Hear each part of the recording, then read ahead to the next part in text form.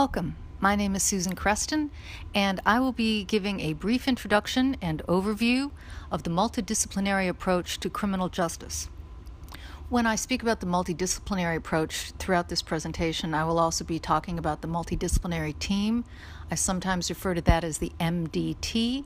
If I use the phrase MDT, that is what I am referring to, the multidisciplinary team. Before we begin the presentation, though, I want to make sure that it is understood that while this protocol, this multidisciplinary team approach, was developed within the context of a common law or adversarial situation, it is adaptable to other criminal justice systems. For example, the inquisitorial system that is used throughout much of continental Europe. Fundamentally, anywhere that the cornerstones of cooperation and coordination within the criminal justice system are present, the multidisciplinary team can work. How does the multidisciplinary team improve service delivery to both survivors and the criminal justice system? Well, with the survivors, it reduces trauma, and it provides, in the best circumstances, the seamless delivery of professional services, whether those services are medical, and that would be from the initial rape kit to ongoing, continuing needs that the survivor may have, or the legal services, ensuring that the survivor understands what is happening within the legal context, and obviously that would be within an age-appropriate manner, or within the social services, psychosocial services, mental health services, things like that, ensuring the seamless and coordinated delivery of these professional services. The second way that it assists is by improving the conviction rate within the criminal justice system. And it does this in a number of ways. First of all, it maximizes resources and eliminates duplicative efforts. For example, the interviews that the child will have to give. Prior to multidisciplinary teams, the child might be interviewed initially by a police officer, then by a doctor, then by a social service representative, then eventually by a prosecutor. With the multidisciplinary team approach, we eliminate that duplicative effort. We have one forensic interview of the child. That interview is shared with all the team members, and as such, the stress to the victim is lessened.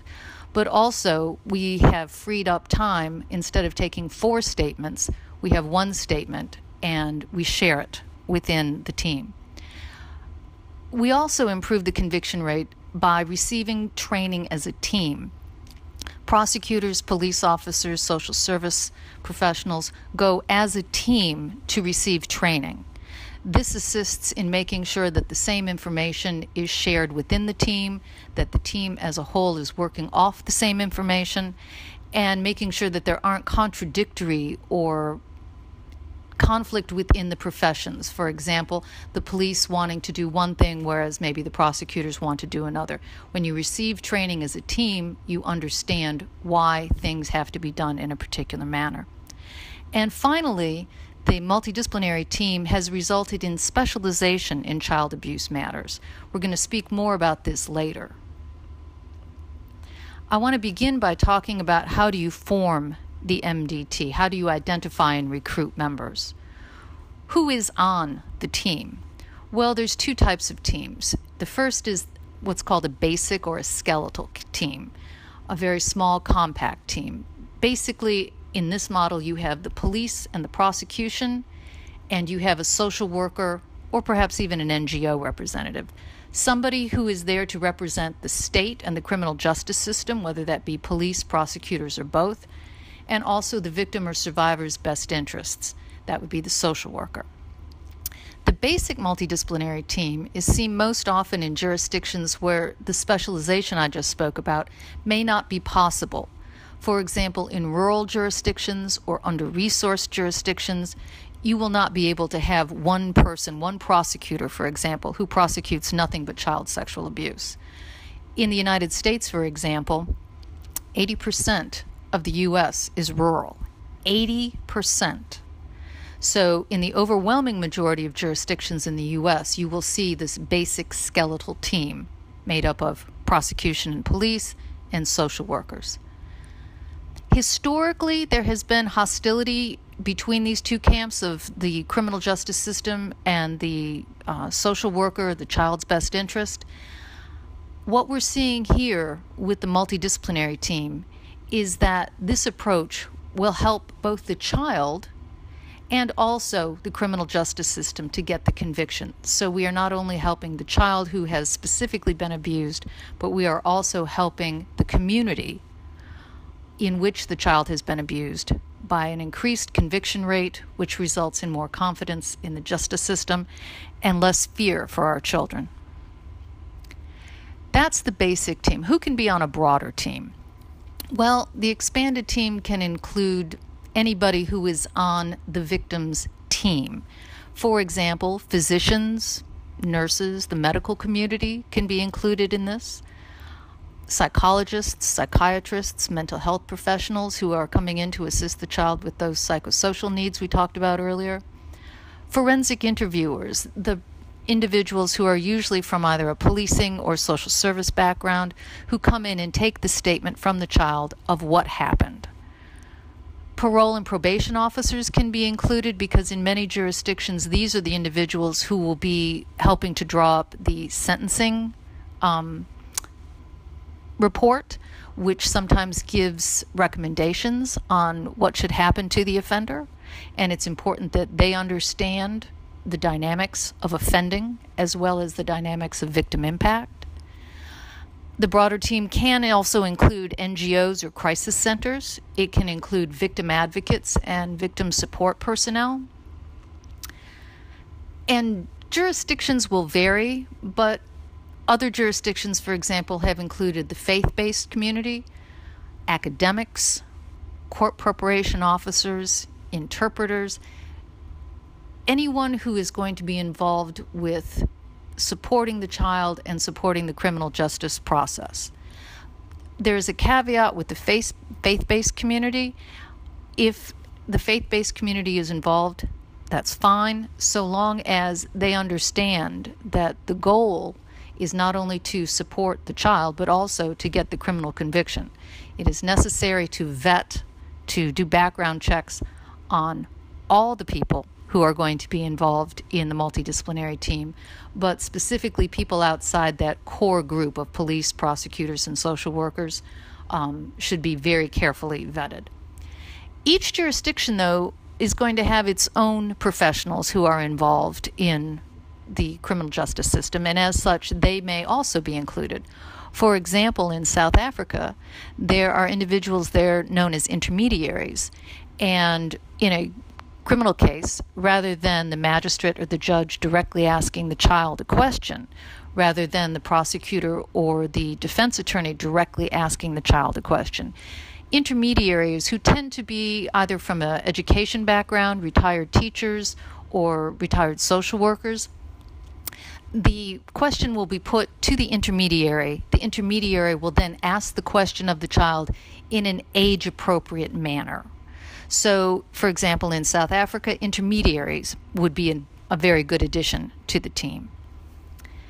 After you have identified this initial team and recruited this initial team, then you need to set up the team meeting. And at this initial meeting, you'll be going over things such as introductions of each other, of all the members there, and discussions of training that they have received, specifically in child sexual abuse, but perhaps even broader topics such as sexual abuse generally, or violence against women and children, whether it's physical or sexual. So training in terms of where they received it, when they received it, and on what topics they received it.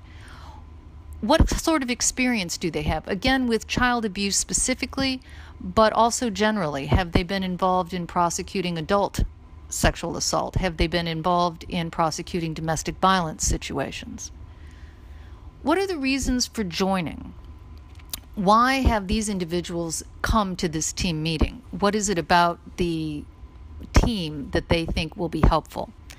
And finally, what goals does the team have? And the goals should be reflected in the mission statement. So the third part is developing a mission statement.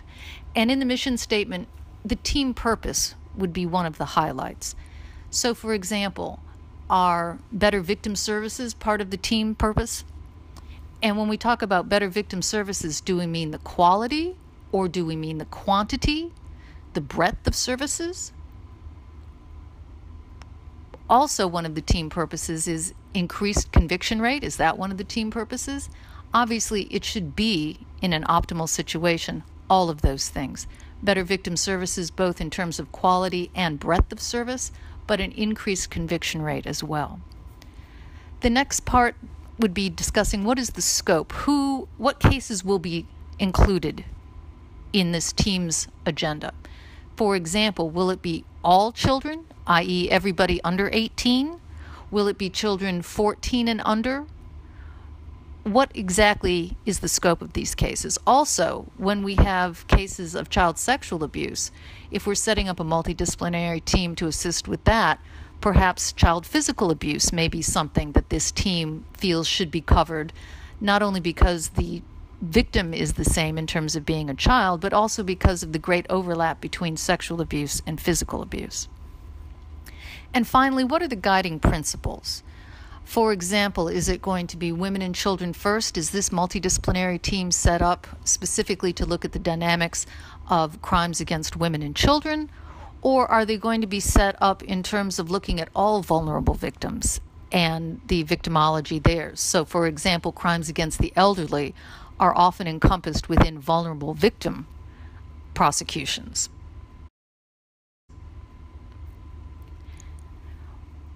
Then moving to writing the protocol. When you're writing the protocol, two things are crucial. First, designating duties, and then establishing procedures. Within designating duties, it needs to be clearly delineated who is responsible for what, and what is the chain of command, what is the flow chart. When a case is first reported, whether it's reported to the police or social services, when the first responder arrives, how does that first responder fit in? To whom do they make referrals? Exactly how is a case supposed to flow? In the U.S. model, the prosecutor is the head of the multidisciplinary team because he or she is ultimately responsible for the case. And so in establishing this chain of command in the U.S. system, for example, the prosecutor is the ultimate head of the multidisciplinary team simply because they are the last person in the chain. They are the person that takes the case into court. When it comes to establishing procedures, it needs again to be clearly delineated. How does the system work? Who is the single point of contact within each of the professions? Who is the single point of contact within policing, within prosecution, within social services, within the medical community? And where are they available 24/7? Finally, establishing procedures for referrals and sharing of information is key. As the team has come together and as they are working on a case, new information will be coming in after that first reporting by the child. So, for example, as medical or forensic tests come back, that information needs to be shared, not only with the forensic community to the prosecutor and the police, but also to social services and anyone else who could benefit by that knowledge. But also as additional statements are taken by police or as additional evidence comes to the attention of social services. So referrals and sharing of information within the team is critical. Next, the issue of developing good working relationships. How often teams meet is up to them. They can meet on a weekly basis, they can meet twice a month, they can meet once a month. However often it makes sense for them to come together to discuss case files and upcoming issues, upcoming cases. The team must trust each other. The members must all trust each other. They must respect each other. You don't have to be best friends with everybody on the team, but you must be comfortable that this person will work in a professional and ethical manner. And finally, evaluations. After a reasonable amount of time has passed, after the multidisciplinary team has been up and running for weeks or a few months, evaluating the performance of the team, looking at what works and what doesn't. Looking at issues of how to expand on successes. So, for example, if you have noticed an increase in conviction rates, what specifically do you feel within the multidisciplinary approach was responsible for that success? And how can that be expanded upon? How to respond to challenges. Those can be Big challenges like making sure that the victim is supported throughout the entire process of the criminal justice system, or small challenges like making sure that the witness has a ride to the courthouse on the day of the trial. So how to respond to challenges and how to respond to setbacks. Simply because you have a multidisciplinary team in place does not mean that your conviction rate is going to suddenly become 100%. You will have setbacks. And the question is, how can we, first of all, identify those setbacks? And second of all, how can we address them so that they are responded to and solved, hopefully? A few final issues. When putting a team together, it is critical that team members are composed of individuals who want to be there. Somebody may have 20 years of experience, but not be a good fit for a team. As a former prosecutor, I can tell you I would much rather take a police officer who had minimal training but was open to learning and working within a team dynamic than somebody who had 10 or 15 years of working but didn't want to be part of a team. Team members who want to be there are first and foremost a critical component of a successful team. Second, attending trainings as a team is also very, very helpful because you share a single source of information. More importantly, you begin to better understand the team structure and how each profession can assist and support the other. So, for example, you can get a better understanding of why things can and cannot be ethically or legally done. For example, why is it that you have to get perhaps a second search warrant in a case because the first search warrant was executed and suddenly new evidence or new suspicion of evidence has come to light? Making sure that the police understand from a prosecutor's perspective why it is crucial to respect the rules of evidence so that anything that is retrieved by the police can be successfully entered into evidence in a court of law. Ethical considerations would be things like if a child doesn't want to give a statement on a particular day, ethics demand that you respect that child and reschedule. Try to get a statement from that child or try to get a secondary statement if the child is given one statement and now you feel that you need a secondary one. But ethically, you cannot force a child to give a statement. Within the context of the medical community, there is much debate about whether or not ethically you can conduct a rape kit exam of a child who does not want to be examined. So understanding why some things can and can't be done, whether it's ethically or legally, and how those things impact both on the victim and on the case as a whole. Burnout or turnover. Burnout, by that I mean somebody just gets so tired of working these cases that they are desperate to get out. They cannot take one more day of walking into work to peruse a file that shows how a child's life was turned upside down and destroyed. There are many different ways to work on burnout and turnover. Turnover might be due not necessarily to somebody burning out, but to promotion. Within many jurisdictions, police and prosecutors in particular have to go through different divisions, and child abuse or sex crimes might be one, but they may only be there for a year or so, and then normally they go on and they are reassigned to homicide. So how do you work with burnout and turnover? Well, if it's burnout, one of the things that we have found is that in some jurisdictions, people can be reassigned for a short period of time to another division. So, for example, if as a prosecutor, I am in the sex crimes unit for a short period of time, a couple months, I may be reassigned to the arson squad or to the drug squad or to the homicide division. Just something to get that person out of the child abuse area, to let them gather themselves emotionally to go back in. But because this individual, because the team members have received a great deal of training, because they are the experts in their field, it is very critical that burnout not take a toll and there not be the constant turnover of people after 2 or 3 years because they just don't want to do it anymore. It's too emotionally draining.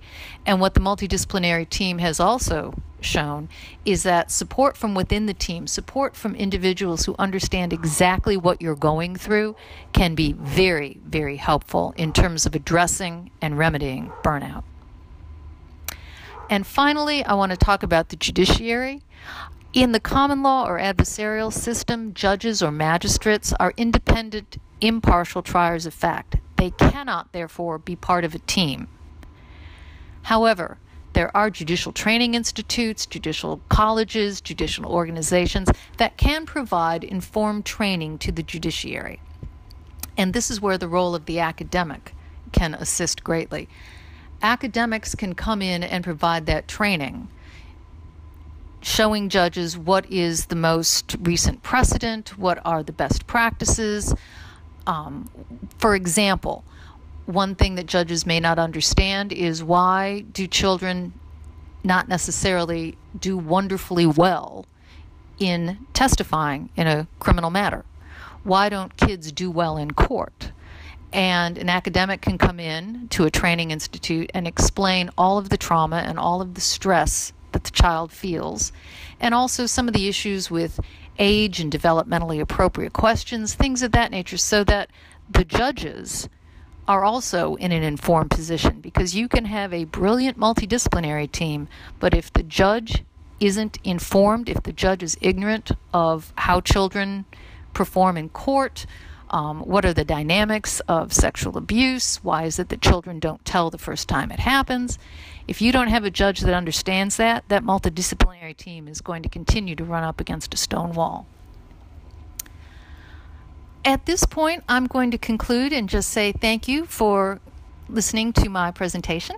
If you have any questions or you would like to get in contact with me, the last PowerPoint slide lists my contact email.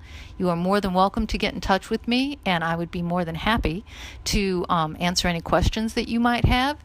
If for any reason you can't get in touch with me directly, you are also welcome to get in touch with me through Protecnon. Thank you so much, and good luck.